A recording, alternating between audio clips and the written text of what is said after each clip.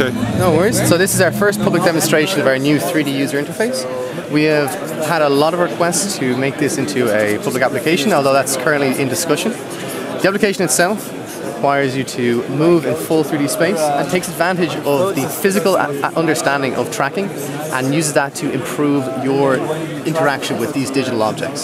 So when you want to grab something, you grab it, you put it down and place it. No real difficulty, no kind of unnatural movements. It is exactly as you would with a physical object. So here we have, we get to move these digital objects and really enjoy their full kind of 3D nature by moving them and adjusting them.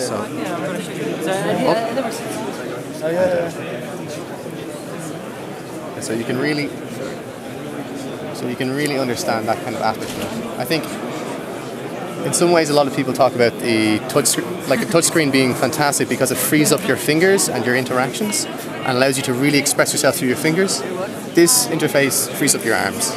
You know, it extends that freedom all the way up to your arms, and you're able to do new things with this kind of technology and feel more comfortable.